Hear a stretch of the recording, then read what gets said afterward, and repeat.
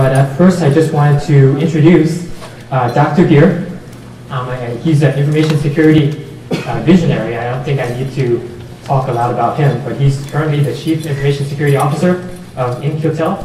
And without further ado, I wanted to introduce Dr. Geer. Nice round of applause for Dr. Geer, please.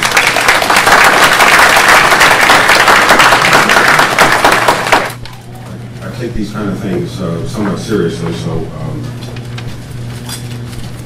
but that also means I appreciate interruptions and questions and so forth. Feel free to do so. If I don't see you, be more obvious. Link the arms or something. I want to say a little something about In-Q-Tel just because this is a chance to do it, although this is not an In-Q-Tel talk, let me be clear. If you're not familiar with it, In-Q-Tel is a freestanding investment firm.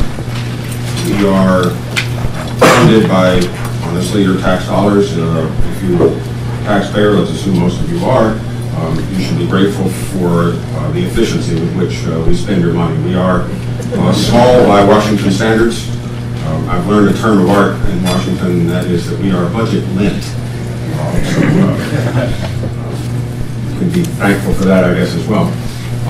If you are an entrepreneur or plan to be, you should keep us in mind. When I say we're an investment firm, we're a little different than others insofar as we are a creature of the intelligence community. Our funding comes by way of the intelligence community, broadly speaking. I don't mean just CIA, I mean all of them. National Geophysical, National Reconnaissance, National Security, all of them. That includes things like TSA and FBI as well. The monies that we have and invest, and this is where if you're an entrepreneur or plan to be, you should keep this in mind, are done because what we want is companies that will produce something that will be of interest to the intelligence community. And as such, we are not in the business of making money. If you're a venture capitalist, you're sitting behind your desk, there's a line of people out the door holding their hat, and your question for all of them is, if I give you $1, will I get 10 back? In our case, we find 60% of the companies we invest in, 70% of those have never done business with any government, and we are partly the way in which small companies grow, and we're partly the way in which they get a customer base that's in the government sector. If you've ever tried to be an entrepreneur, you'll know that by and large, it's a bad bargain to decide to try to get into the federal market soon because it's troublesome. We've invested in a lot of companies that you might be familiar with. Hands down, the most famous was one called Keyhole, which you would now know as Google Earth, was ours, for example. Mostly what we do is we pay people to add features or change the way their product works slightly so that it is of interest to the intelligence community. With Keyhole, it was adding the API that allows you to combine maps and data of your own, rather than just having it, which is the original plan, be an automobile navigation tool. Other companies, though, that are more relevant to you here, I don't know that I can necessarily get all of them, but I'll rattle off a few. ArcSight, FireEye, Palantir, Huddle, Mocana, Barricode, Reversing Labs. I'm probably forgetting somebody, not intentionally, but those are companies that we have invested in that, again, with which you might be familiar.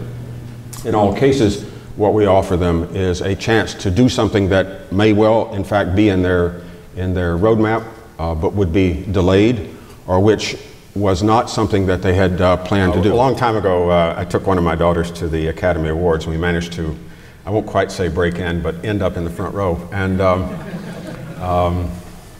that's an interesting story. We can do it off camera. But I watched the people who are miking up folks, and it's quite remarkable, no offense to women, but particularly when there was no place to hang the mic. It's an interesting problem if you're in that line of work. But back to In-Q-Tel, we invest in a lot of them, and most of those are where, again, we are taking something out of their roadmap or an adaptation of what they do that would be of interest to the intelligence community. We do not, if you're an entrepreneur, we do not take board seats, we do not take equity. So we are non-dilutive to founders, which is very useful. And everything we do is covered with a statement of work that has warrant backing, which is to say options backing, If in fact you have a wonderful day and you go public or you sell to somebody with a lot of cash or whatever, yes, of course, we exercise our options and the money goes back in the pool, back to being good for you as a taxpayer. If not, that's not the point. The point is that whereas a venture guy would say, if I give you $1, will we get 10? Ours is, if we give you $1, will you live long enough to build the stuff that we're looking for? And so I just leave it at that. We have an office in Waltham for what it is worth. Headquarters is needless to say in Washington, and the other off-board office will not surprise you. It's on Sand Hill Road in Menlo Park. All of those are locations that might be unsurprising. So I'll skip the In-Q-Tel part from that point forward. This is not an In-Q-Tel talk. What this is a talk on identity and privacy, and to a degree, identity as privacy. I say that not because I have a thoroughgoing last word analysis, but because I think the rate of change that we are in, the rate of change that we see, is such that the issues in front of us are ones which, to a small degree, we can see where they lead, but not entirely.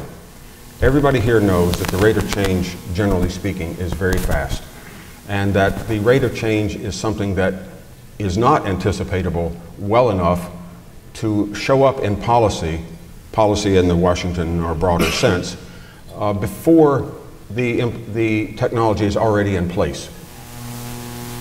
We've had that kind of experience before. The first automobile license plates did not occur until there had been a number of traffic accidents. Oddly enough, the first one of which was the only two cars in Ohio hit each other at an intersection.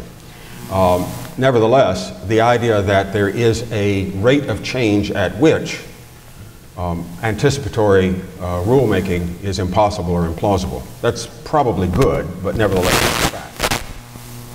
Or put it slightly differently, no society, no people, no entity, no government needs rules against things which are impossible. But as you well know, we are converting things that are impossible into things that are possible at a fairly fast clip. Examples of that, what would be a good example? SB 1386, the California data breach law, which is the first of its kind. How did you get that? The answer is two parts. One, the California personnel system managed to dump the personal information of the entire employee base of the state of California on the internet. That happened to include the legislature.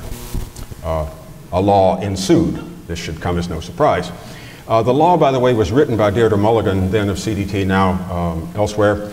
And what she did was she took a toxic waste spill law and substituted a few nouns, where it had been what happens if you pour trichloroethylene on the street, and now it is what happens if you pour information onto the digital superhighway.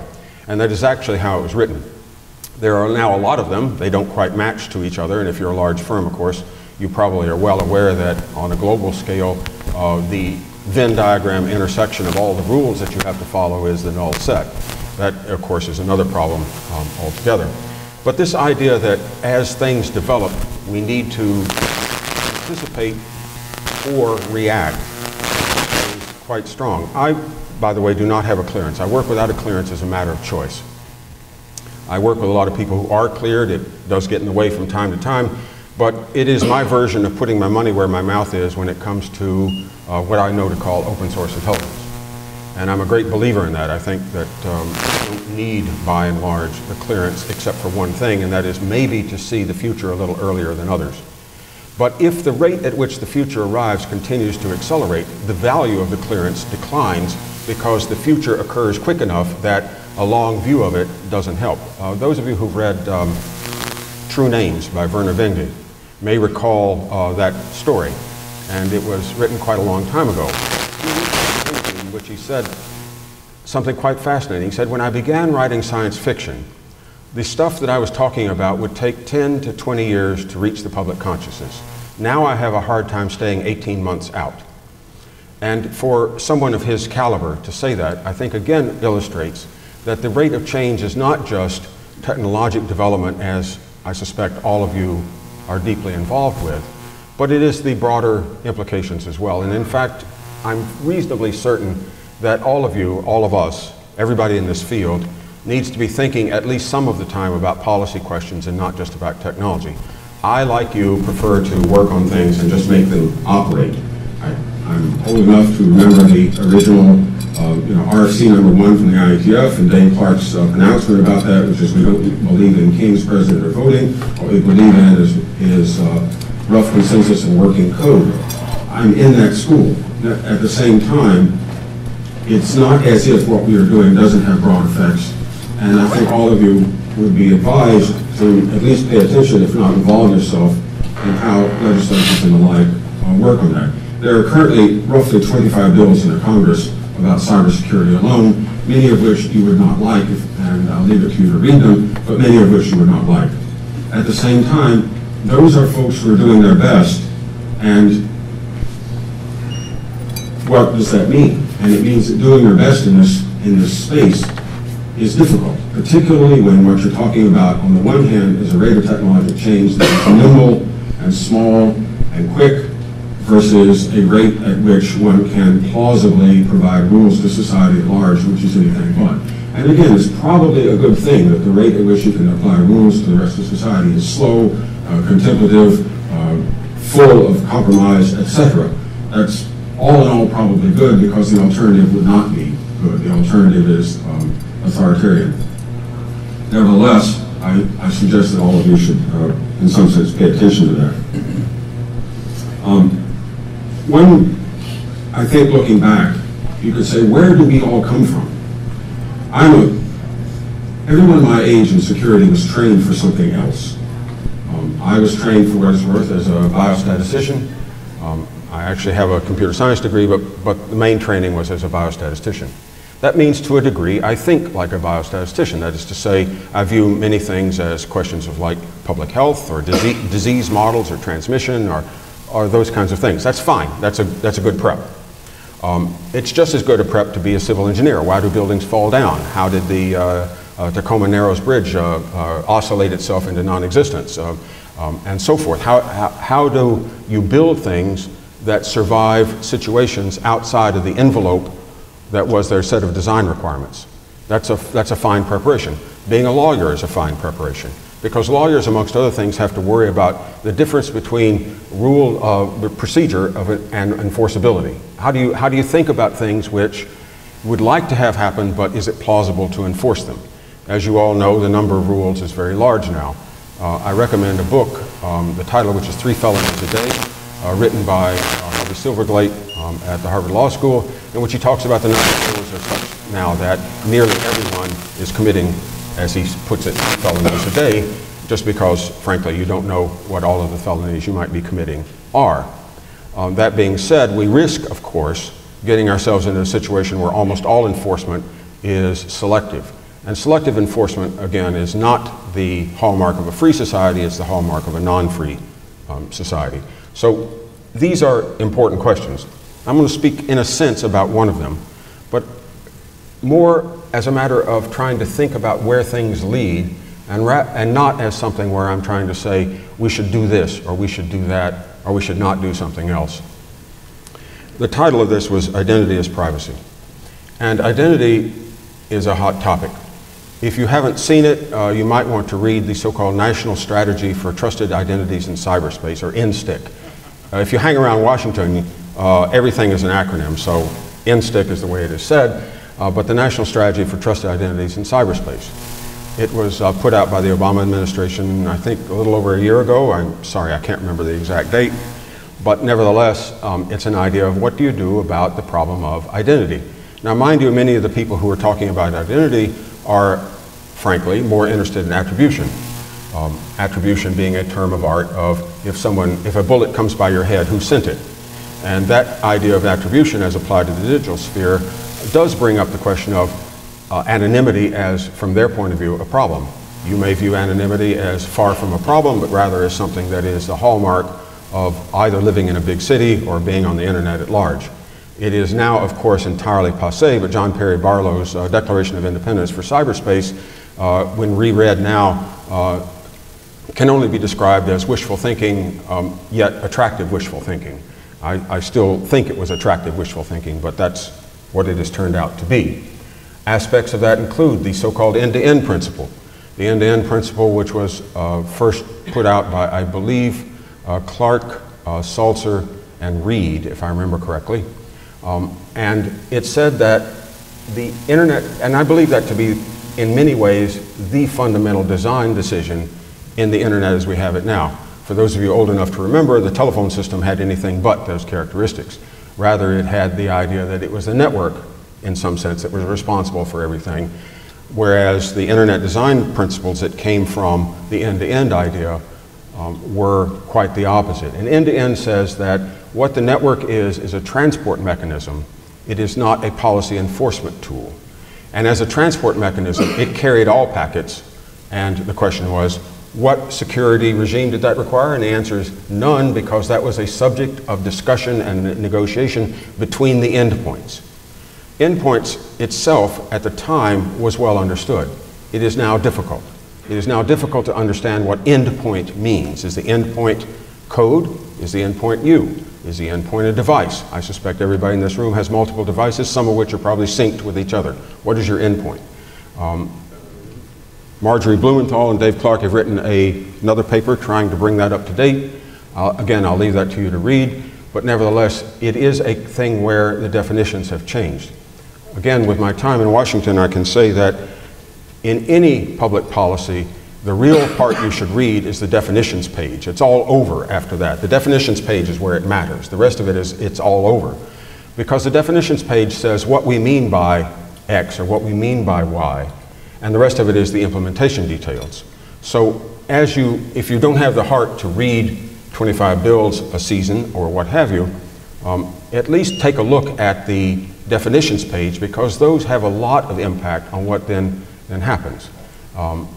If you're familiar with the European Data Privacy Protection Initiative, for example, you will know that in Europe there's a considerable debate about, quote, the right to be forgotten. And the right to be forgotten says that I'd like data about me to go away. This, of course, is quite difficult. It's quite difficult in any number of ways, not the least of which will be experienced by most people, including my children, who are coming of age as we speak and who have been, in so many words, disclosing rather a lot between the time they got their first device and the time they entered the job market. That is just one example, but it's one that everyone is familiar with. Nevertheless, the right to be forgotten has its attractiveness. There are communities in England, small towns, that have asked to be taken off the map. And you might say, why would you ask to be taken off the map? And the answer is that Czechoslovakian lorry drivers who don't speak English and read only GPS are driving big trucks through towns where the roads are all single lane. And they would like to be taken off the map so that GPS can't find them, so nobody routes their trucks through the assembled sheep on the roadway, etc. These kinds of things are what I'm getting at, and there's a plethora of examples. There's more examples than we can probably enumerate. This, again, may be good and it may not be, but it indicates to me anyway that where technology takes us is not yet out of our control, but it could well be. I'm not altogether convinced about the pending singularity and the various writings that have been done about that, principally by Ray Kurzweil and co-authors, but I am nevertheless convinced that an environment in which the number of devices and the amount of knowledge and the amount of information dwarfs any one person's ability to either consume it or much less and inventory it. How many places can you be found on the internet? If you want to watch something, watch this Sunday on 60 Minutes, where Leslie Stahl and Alessandro Acquisti, who's a professor at Carnegie Mellon, will talk about, quote, re-identification, unquote. And re-identification is where you think you're anonymous, but you're not. The experiment that they perform, they've performed many experiments. Acquisti, by the way, I believe is the best experimental designer in this field, hands down. Nevertheless, what they will show is they went out on the Carnegie Mellon campus, took a bunch of pictures of people at random, and then were able to identify them by wandering around the internet. There are 3 billion new photos with people's faces in it uploaded a month. So even if you are not in the habit of uploading pictures of yourself in either dignified or undignified situations, the odds that someone else has done so are large. And re-identification is now a term of art that you might want to scan. There are lots of papers in this space, and it begins to look like re-identification is difficult. You, I'm sure, are well aware that There have been several episodes where, quote, anonymous data, unquote, has been shared with the research public. AOL, I think, did it first, but there have been a bunch of people that have done it. And the idea was, we'll provide some anonymous data so that researchers can look at patterns of use and the like, but not actually identify people. Every one of those, to my knowledge, has come to grief in that if you are talking about something that not many people are talking about, if you are unique in any way, odds are it can be found. And so this technologic change, where so much of it is out there that you are unlikely to be able to corral it, is probably the basis for the European desire for a right to be forgotten. At the same time, I view that as almost impossible to enforce. Amongst other things, in a world of republication, where people scrape one website and put it on another, finding all the places to turn it off are difficult. It has, of course, at the corporate level, been some time since it was far cheaper to keep all your data than to do selective deletion. It is far more tractable, and it is far cheaper and more cost effective just to keep all your data. And as we know, the amount of data is growing quite quickly. Gartner's estimate is world doubling time of data is under 30 months now and declining. If you look at the rate of Moore's law, which seems to be still holding up, that's a doubling every 18 months.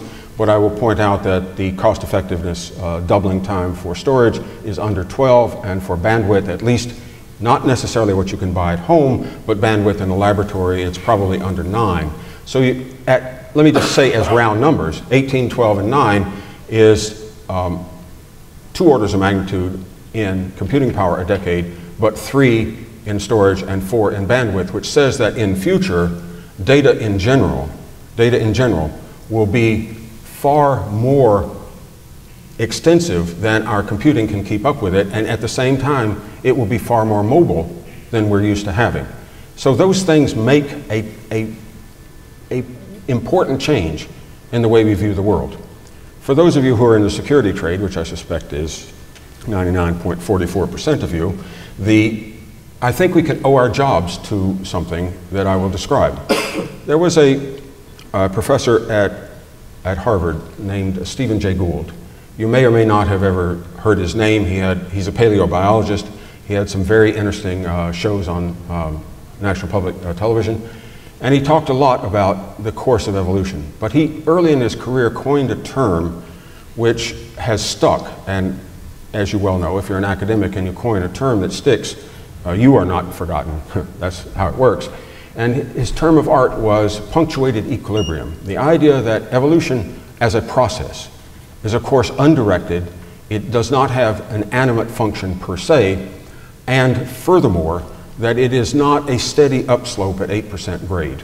It is instead long periods of quiet punctuated by rapid change, whether you're talking about the Precambrian explosion of species or what have you, that there are these long periods where nothing happens and followed by short periods in which everything happens. I would suggest that that occurs in security as well. And all of you can, in some sense, thank Microsoft for your jobs when they first introduced a TCP/IP stack for free in Windows, I believe Windows 3. What did that do? And the answer is it did something really good, but it had a side effect. And the side effect was it took an operating system that had been designed for a single owner operator on at most a private network and connected it to the universe. The problem, of course, is that in the universe, every sociopath is your next door neighbor. And this has had its effect. If you looked at I'm a statistician, I'm a numbers guy, I'm the son of an accountant. I spent my youth checking adding machine tapes. Numbers are sort of what I'm made of. If you looked at the rate at which attacks were reported to the CERT at CMU, they've since stopped doing that, which I'll come back to. But if you looked at the rate and you looked at, believe it or not, the second derivative, I assume everybody can speak enough calculus to know what that is, what you saw is a sharp spike 4.5 months after the introduction of TCP/IP as a free component of the Windows operating system. Now, why is that interesting? And the answer is it's interesting because it was a sharp spike, never to occur again, in the rate of attacks as reported to the CERT subsequent to the introduction of a TCP/IP stack in Windows. A second derivative spike is like lighting the solid fuel on a shuttle. Nothing happens at first. You say, is that all there is? But there's two things about that. One, you can't turn it back off. And two, pretty soon you realize that that was important, because the acceleration gets to be, 5 Gs or something, and you are not just plastered to your seat, you can't raise a finger. It's that kind of phenomenon that I believe produced the need for people like us. That's one punctuated equilibrium. The second one was, I believe, about 5 years ago, and not nearly as sharp. But the punctuation was, we had finally gotten to where we were good enough at what we do, that finding vulnerabilities was no longer really a hobby. You had to do it as a job. You couldn't just do it as a hobby. You needed to be paid for it. You needed to have something that bought your time and allowed you to find vulnerabilities.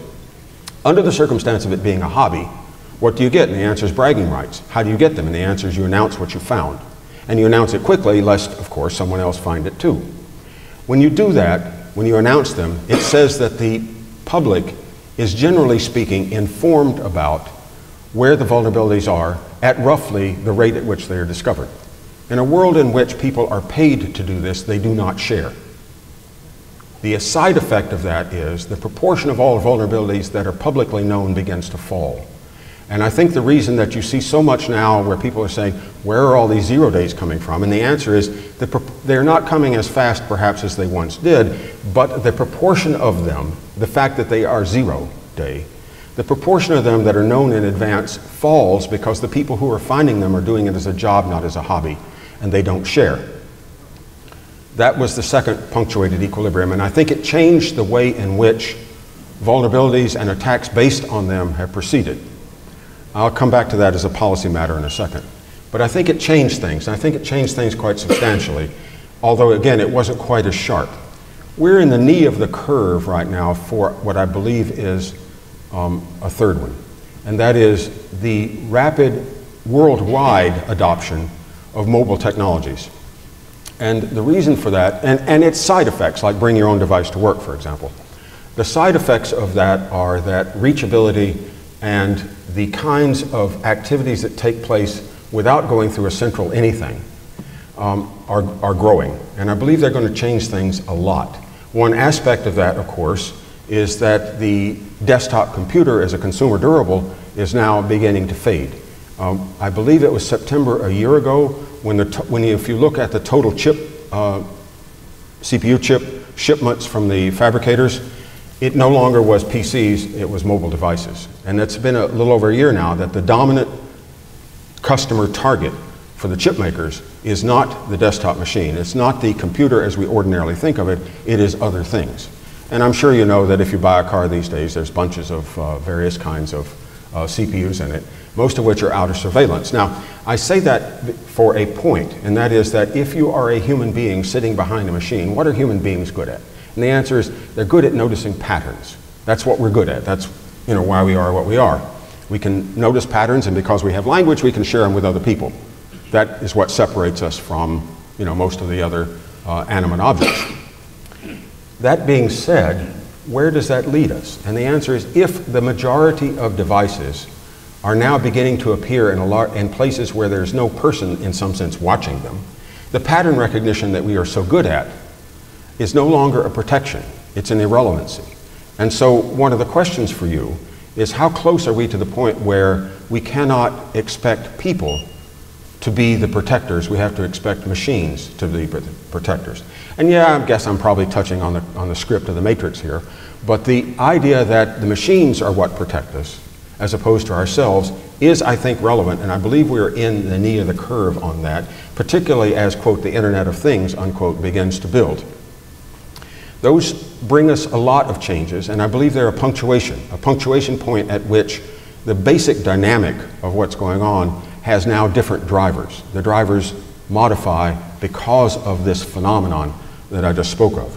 Now, that is neither good nor bad. I'm not trying to imply that those things are good or bad. What I'm trying to say is that those kinds of events that change the underlying paradigm of what, for example, does security mean,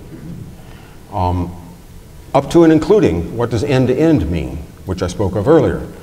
Those are the things which, in a sense, policy will eventually touch. As I said, no society needs rules against things which are impossible.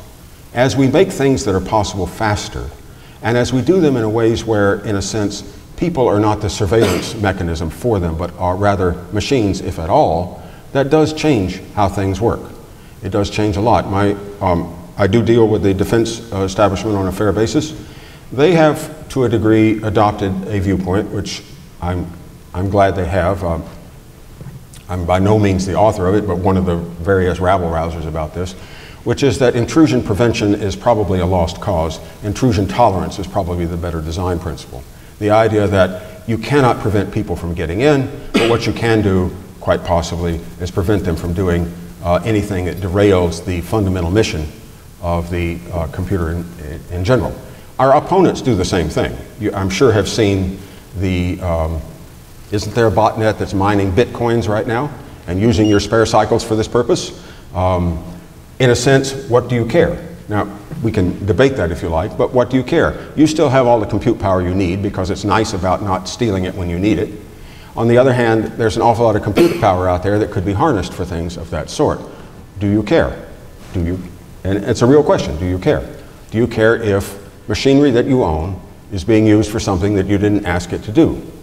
I read there's an ongoing discussion on one of the cryptography lists. It's a cryptography list about the application of cryptography. And they have been talking over the last few days about whether or not it is, at this point, possible to say that I'm going to verify the code I use. And someone made the very cogent remark that in a single day, he now uses more code than he could probably himself review in a lifetime.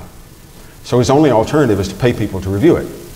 The problem with that, of course, is the people he's paying to review it could probably get a better price from people that are not your friends. And so where do we want to go with that? Let me offer a policy kind of question. And this is one where I am not a lobbyist with a capital L in registration and all that, but a lobbyist in this sense. And that is, I think the US government ought to corner the market in vulnerabilities. As you well know, there's a vulnerability market out there. There are people who buy them and the people who sell them.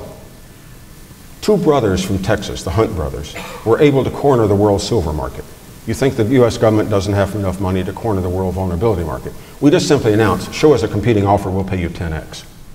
Now, of course there are folks who say, I do not sell to Americans, I only sell to Ukrainians. Those folks won't sell. But if you know that there is a market, and if you know that a fair number of the vulnerabilities that are found are at least automation assisted, if not automation assisted, then in turn, someone who has them and says, I do not sell to Americans, will know that someone else will discover it in due course, and so the shelf life of the thing that they have found is limited, and they must find somebody to sell it to. I think we would collapse the market fairly quickly, but I say that on one condition, and I mean this, that if we're going to buy those, we're going to make them public. I do not want them stored up as a kind of alternative to nuclear weapons in silos. I want them made public. And for what it's worth, General Hayden feels the same way. God be praised. He feels the same way about that, that the idea of classifying vulnerabilities is nonsense. Because amongst other things, it means everyone else will follow suit. And pretty soon, and as you know, nearly every country that's worth talking about has some study group out there trying to find every way it can modify the internet experience, or perhaps derail the internet experience of potential adversaries that it might find in a shooting war. If we were to make them all public, we empty their warehouse of 0 days at the same time we empty ours. And so the idea of somehow or other we need to buy them all and in turn give them to your favorite covert agency is, I believe, insane. And it is cheap to buy them all on the scale at which the US federal budget is denominated. We need to do that. And the reason we need to do that is, I think, the response to one or perhaps two of those equilibrium punctuators of which I just spoke. Now, that's only one example, but it's the kind of example of where does this lead and what could we do that I think people such as yourselves, who are in a better position to know what side effects are, need to be outspoken. You may or may not recall that there are numbers of policies against modifying other people's computers. The Computer Fraud and Abuse Act, which of course is problematic at many levels, not just Aaron Swartz, but problematic at many levels. Because amongst other things, what is happening amongst laws and regulations we see is we have begun to separate, to no longer require actus reus and mens rea, which is to say we have begun to say in the traditional criminal law setting, it said that you had to have done something and you had to have done it with intent. Many of the computer security laws, either on the books or being proposed, don't ask the question of what was your intent. They ask only the question of what did you do, which I think feeds Harvey, it appears in Harvey Silverglade's book as well. It feeds this idea that if you do something, it doesn't matter whether you meant to. If it can be interpreted as wrong, it's a crime per se. That is a problem. And one of those in particular is what to do about shooting back. There are a lot of people who want to shoot back. I'm one of them. I admit right off the bat that I want to shoot back. And yes, it has unknowable collateral damage. And I say that not because I like that fact, but because it is a fact, and if I have to talk about what the trade-offs are, I think I'm going to come down the side of you should be allowed to shoot back. Stuart Baker, who was the general counsel for the NSA for a while and is quite well known and a big name in Washington and so forth. You can look up his testimony from last September to the Department of Homeland Security in which he talked about that. His analogy, and remember, law, the practice of law is the search for analogies. That's what it is. His analogy was the early West in this country, where if, for whatever reason, there was no law in this territory, you could hire Pinkertons to chase down the guys who stole the gold out of your stagecoach. The idea that there are private police forces to make up for the absence of public law that is effective is something that he was talking about. I strongly recommend reading his testimony. Again, it was from September, Stuart Baker. It though nevertheless raises this question of what should we be doing given that our opponents are now people who are not slouches. They are very, very good. There are, on this past Tuesday, was there not one of the advisories was, if I remember correctly, HTTP/sys, where you can send a single packet to an IIS server and you can't recover the IIS server without rebooting the machine. Now there's an interesting little tool. What would you do with that? The answer is, well, if I was the person who found it, I would sell it to Anonymous. Of course, strictly speaking, I would not, but you get the idea. I would sell it to Anonymous. I don't actually sell anything. I'm past the point where I'm a fighter pilot. I'm now more like an airshow judge. But nevertheless, what would you do with that? And I think denial of service, particularly denial of service as a purchased good, you know, you can buy denial of service now relatively cheaply. I got an advertisement last night, not for denial of service, but for Twitter followers. If you buy enough of them, they're 1/10 of a cent a piece. You can buy a couple $100,000 for a couple $100. Now, what does that mean? And it means that our opponents know what they're doing. And part of that, of course, is the design characteristics of the internet. The design characteristics of the internet were for survivability, not for policy. And I still believe that the end-to-end principle is the most important decision we ever made. Nevertheless, one might say, so what would that do for policy? What would our friends in Washington want to do with that? Well, I'll tell you what they want to do, and it's obvious. The last 10 years and newspaper headlines would tell you, and that is they want to deputize all the ISPs. And in fact, in a country, this one, where 90% of the internet, however you want to describe it, and I don't mean just ISPs, I mean every internet-facing service, etc. If 90% of it is, or 95% of it, is owned by the private sector, what do you do? And the answer is either you nationalize it or you deputize people against their will. If I were in charge, which I'm not, or if I can channel for Dr. Seuss, if I ran the zoo, I think I would say to the ISPs, here's your choice. Either you're a common carrier, in which case we give you the liability protection that common carriers get. FedEx is not responsible for transporting a package that is illegal. If you're a common carrier, you carry all bits equivalently. You do not charge differentially. If you want to charge differentially, you're welcome to do that, but by the way, you're responsible for content. Choose wisely, we don't give refunds. That's what I would say if I ran the zoo. Maybe it's good that I don't run the zoo, but nevertheless, that's an example where what is going on is the ISPs are being deputized against their will across the board. There's an ongoing discussion about whether or not Skype has a back door. Why would it have a back door? And the answer is not in your interest. If it has a back door, given who owns it now, it would be because the back door was required to operate in probably other countries. If you are a multinational, you have to abide by the laws of the countries you're in, and not everybody is freedom-loving as much as we are here. I'll also point out, of course, that in a free country, if something isn't explicitly forbidden, you're free to do it. In a non-free country, if something isn't explicitly permitted, you're forbidden. And we are seeing that in a large number of spaces now. Look across, what's an example? Look at Saudi Arabia's rules about the internet as an example. How do you deal with that if you're a large company? And the answer is you, in fact, have multiple versions that abide by local rules. Of course, locality is another matter. Geocoding the internet has its advantages. It also has its disadvantages. You can figure that out. You know what I'm talking about. It has its advantages and its disadvantages. What is the trade-off there? The trade-off depends on where you think the future is. If you think the future is one kind of future, then the trade-offs of geolocating the internet are bad. If you think of a different kind of future, the advantages of geocoding the internet are good. It will happen if you don't say something. And it will happen in a way that, amongst other things, will quite likely play out first in an internet sales tax, if indeed the government passes that. If it passes an internet sales tax, the question is, who gets deputized besides FedEx and the Postal Service and UPS? I'm not sure, but it probably means looking for where is the actual source address physically. You know, is it at my address, which is in Rhode Island? Is it at your address? Some of you no doubt live in this town. Where is it?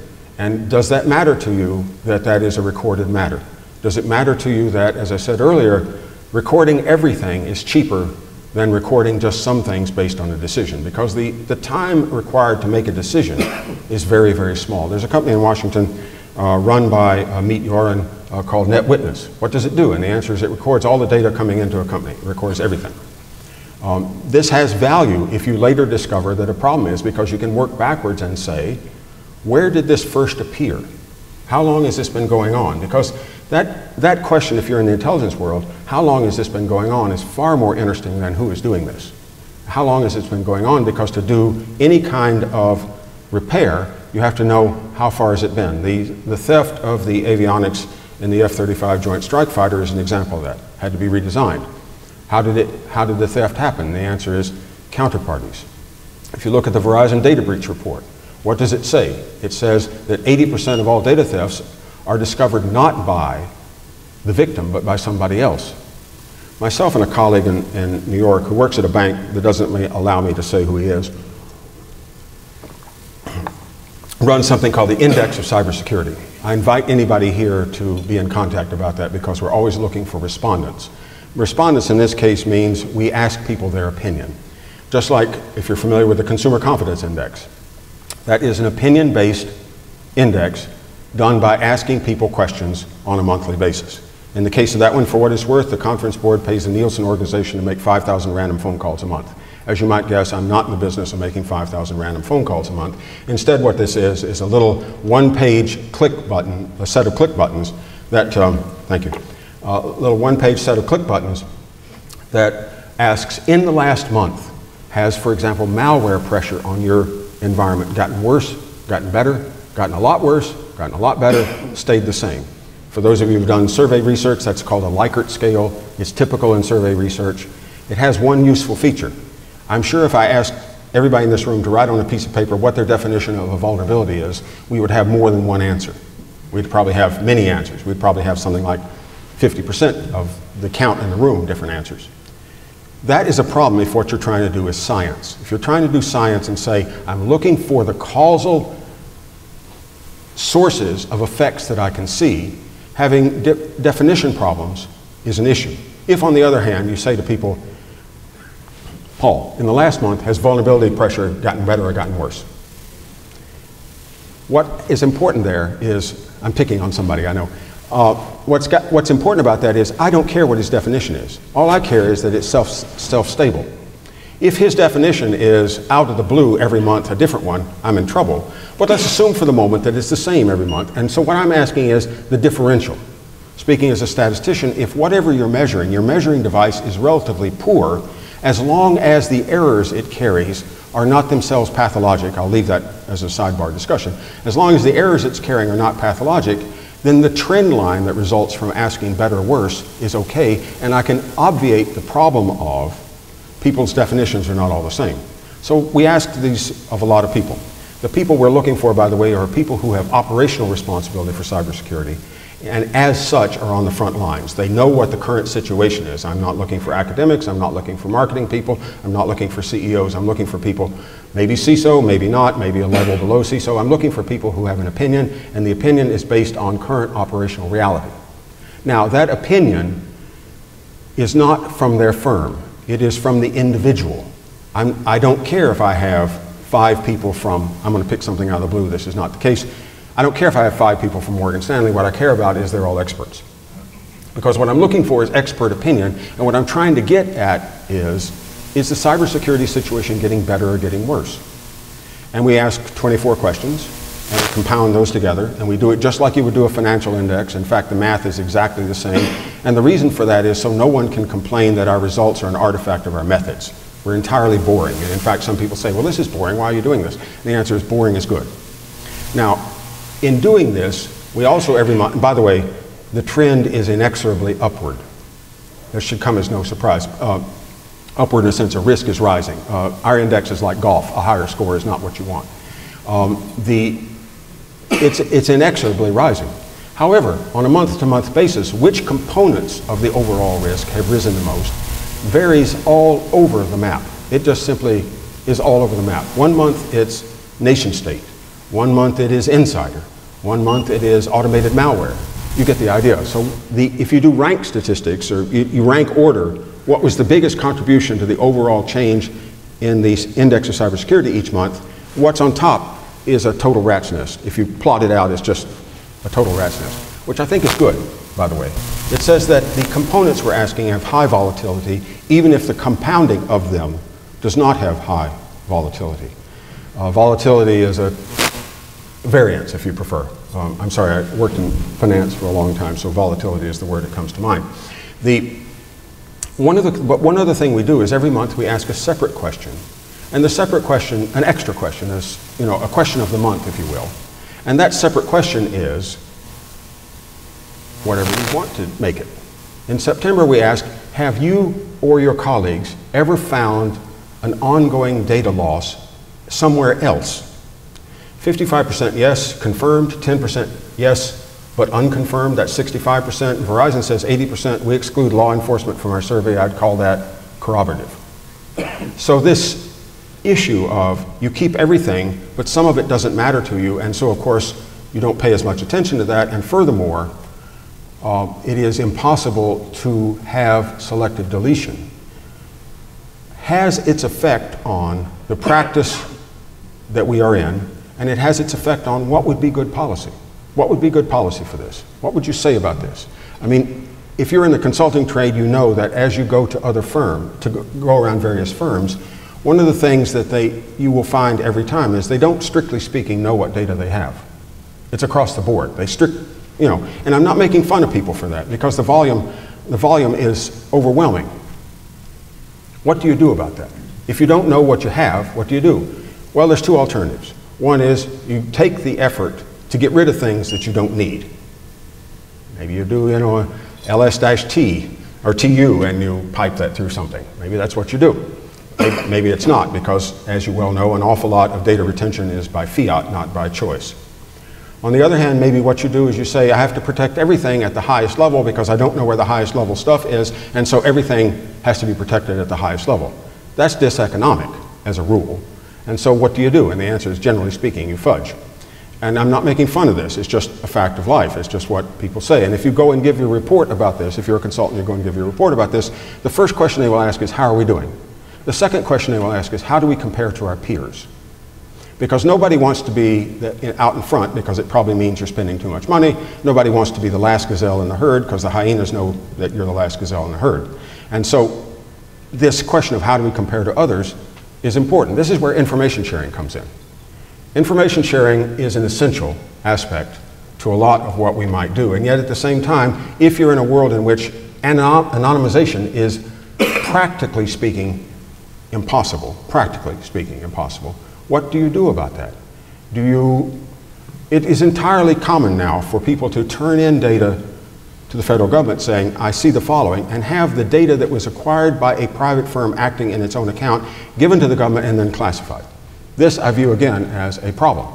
Nevertheless, if you're a consultant, that second question they ask you, how do you compare to your peers, what is that? And the answer is the customer is using you as an anonymization engine. That's what they're doing. They're using you. They're assuming that your trustworthiness is such that you would not share something with them that would violate another customer's rules, but at the same time you're able to see things that they can't see. I would suggest for those of you who are consultants that, in my view at least, it is a professional duty to do exactly that. And so you now see a lot of that. Mandiant's reports, Symantec's reports, everybody has got a report now. Vericode's reports, for example. Everybody's got a report on this. Symantec recently had a paper out, probably a year ago now. Lila Bilge, and I can't remember the first name of the second author, but the last name was Dumitris. And what they looked at was the way in which attacks occur, and what they were able to say from their data. And this is a creative reuse of the data they had. Was that the average 0 day is in use 300 days prior to discovery. 300 days. What does that tell you? I'm not sure what it tells you, but I can tell you what our friends in defense ask. They want to know who is behind it. And if they can't get that, they want to say, this attack, was it the same people who did this other attack? They want to know, does it come from the same people? And if they can't get that, they want to know, does it come from a kit? And can the kit be bought? And one of the questions that you might ask is, if I can buy a kit, is that the latest model of Hyundai, or is that last year's model? Is this year's model being used by people who don't share, and they only sell it after they've got a better one, or the one that they've got has been used a bit too much, and they want a fresher one that won't be recognized? These are important questions at the highest level. And what do you do about them? Let me turn to the identity as privacy question. This is not quite a tall enough building. Go to the Hancock Tower and look down. Look at everybody's roof. Suppose you see a couple, what's a nice term of art, in flagranto delicto on a roof. And you have no idea who they are.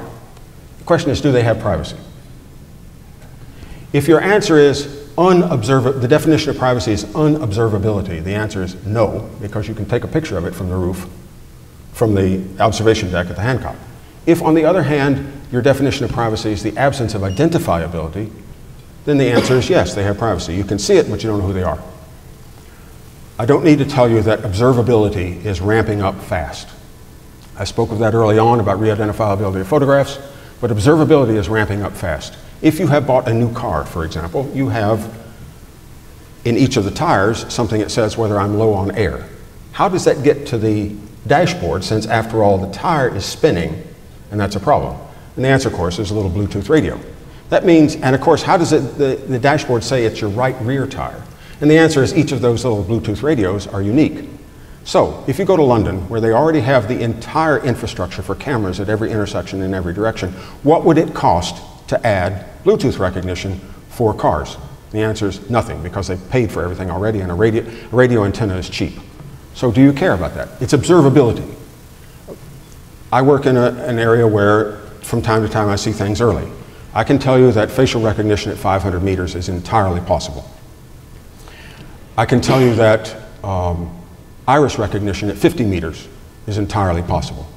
I can tell you that your heart is a small microwave transmitter that currently can be read at 5 meters out, and furthermore, just like your fingerprints, it's unique. I can tell you that you carry in your pocket, those of you who carry a cell phone, probably it's a smartphone, it has an accelerometer.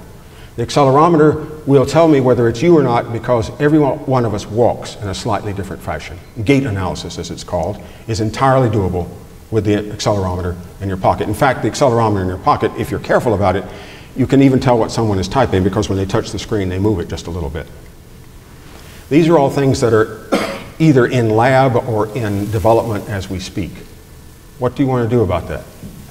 And the answer is, you can't stop the progress. I don't see how you can stop the progress, because amongst other things, technology is in a positive feedback loop. And positive feedback loops, by and large, cannot be stopped. So let's assume for the moment that observability is rising at a very fast rate. That would say then, can I do identifiability instead? Can I fall back from my definition of privacy as the absence of observability to one that is the absence of identifiability? And this is where things like the National Strategy for Trusted Identities in Cyberspace actually come in. This is where questions of photo re-identification, even if you don't take photos and you don't have a Facebook account or what have you, someone probably has. I'm standing in front of a camera. Okay, you were all photographed by the person taking a photograph of the meeting early on. I doubt any of you care that it's known that you were here, but nevertheless, there you are. Observability is getting out of control and will not come back. Give it up. I don't like that, but give it up. The only way to really not give it up, the only way to get it back, is to adopt the lifestyle of those who choose such things as Amish or Bruderhof or some one of the cloistered communities, where of course you don't have privacy, but only from your community members. So can we do the identifiability? That is a problem, but I would suggest the following. What do you have as a definition of security might be, this is mine, the state of security is the absence of unmitigatable surprise. There will always be surprises. The question is, can you mitigate for them? SB 1386, the data breach law, says there will always be loss of credit cards. The question is, what do you then do? And it says, you know, you buy people a couple years worth of credit watch, and you give them new cards, and if something's been bought, you know, if a ton of jewelry has been bought in Cairo, you give them the money back, and so forth. That says that surprises will happen, but we know how to mitigate them. So one might say that under the data breach laws, we have a state of security, at least by the definition that a state of security is the absence of unmitigatable surprise. By contrast, what would we say for privacy? And this is where I'm going to be contentious. I view privacy at this point as a state of privacy is where you have retained the effective capacity to misrepresent yourself. Because if you cannot misrepresent yourself, you don't have it. And I don't like that. But again, I'm not in the wishful thinking department. I'm in the, as best I can, reality department. And that is, if you cannot misrepresent yourself, what have you got? And I think that includes, what's a good example? Those of you who have I don't know how many of you still do this, but there was a time when cypherpunks, for example, would generally, at meetings, would swap affinity cards at CVS or what have you, so that you're randomizing the tracking mechanism. You might pay, if you have a therapist, you might pay your therapist in cash under an assumed name. If the smart grid comes to pass, you might put a motor generator between yourself and it, so it doesn't read what your appliances are doing.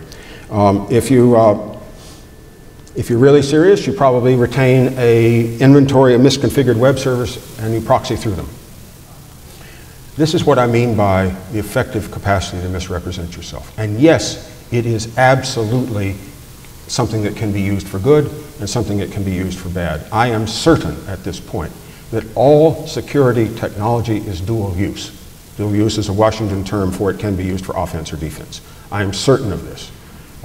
We can argue it another time, but I'm certain of it. If that's the case, then we can't say that this technology cannot be used because it might be used by bad people. We are at great risk of that from our friends in Washington.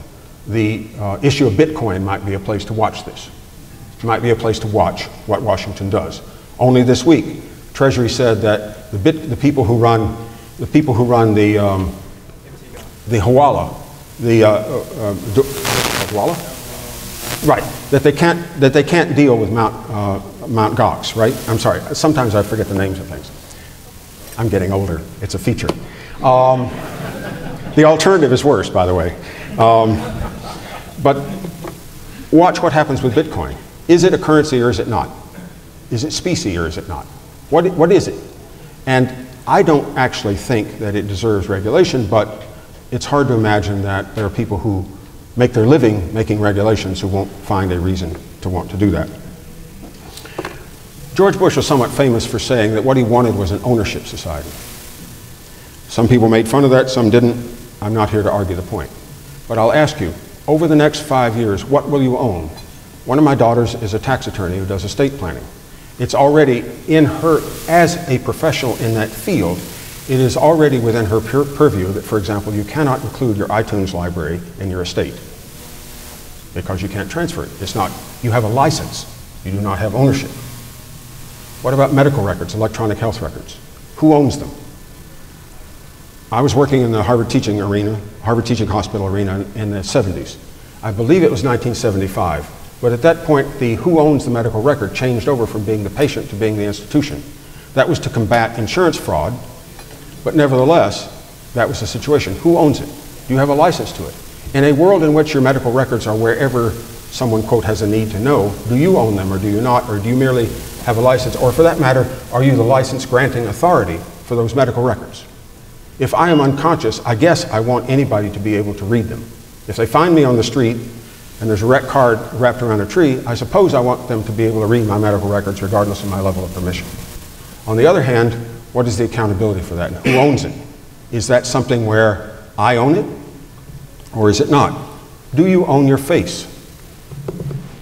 What is the definition of public? In public is now quite a bit broader than it once was. Do you own your face? Do you own your data? Particularly if your data is somewhere else. For those of you who keep all your data at home, or and only do your email and a text, I'm being autobiographic here, only do your email in a text system, and you keep it all on local machines that you back up yourself to hardware that you own, that's one thing. If, no offense to anybody, if everything you own isn't Gmail, do you own it? Try to erase things sometime. Try to erase things. Open up a Facebook identity and play around with it for a while, and then try to make it go away. This is very hard. Marcus Random, who some of you may know, who is the inventor of the firewall, quite a while ago allowed some people, he was not in Facebook, he allowed some people to create a fake Marcus Random and have fun with it. And the answer is when they were done with the experiment, it was almost impossible to get rid of it because he's well known, not quite a public figure, but you're familiar with the idea of a public figure has no right of privacy, which I will remind you, public figures include everybody who makes laws. And so how do you expect them to have, in some sense, a sympathetic view of what should be rules? Ed Appel, who for 25 years was the FBI's special agent in charge of counterespionage. That was at a time when counterespionage meant people leaving the country with a briefcase. Of course, it does not mean that now, but let's ignore that. He said something important about this. He said, your choice is not one big brother or not. Your choice is one big brother or lots of little brothers. Choose carefully. And I think his advice, which was from 1991, by the way, applies now, and it applies today. America's greatness has been not only the question of if it isn't forbidden, you're free to do it. It has been if you want to reinvent yourself, do it. Go west, young man, or whatever. If you want to reinvent yourself, you are able to do it. That is why we are where we are. Can you still do that? Do you want a world in which you can do that? When you change your name, what do you want to do? Do you want to change your name? I would suggest if as I said earlier, my definition of privacy is one where you have the ability to misrepresent yourself, I would suggest you want not one internet identity, but as many as you can handle. And you want them to be distinct. And you want them to be cultivated, or should I say, perhaps curated. Do you want them to be something that is under your control? And if not, then you have to concern yourself with the fact that the technological advance changes the equation of possible and impossible in ways that are not readily identifiable, but which have side effects. I'll close with something I heard at a lecture at Harvard some years ago at the Kennedy School. And I'm sorry, I forget the name of the author. I wish I had it. It is improper to not give people credit. But this speaker said, the four verities of government are that most important ideas are uninteresting. Most interesting ideas are unimportant. Not every problem has a good solution. All solutions have side effects. And I think that applies to us perhaps more than anywhere else. I think cybersecurity is the most challenging intellectual profession on the planet. I salute you for being in it, but I'm here to deliver the bad news that you are in it for life. Thank you.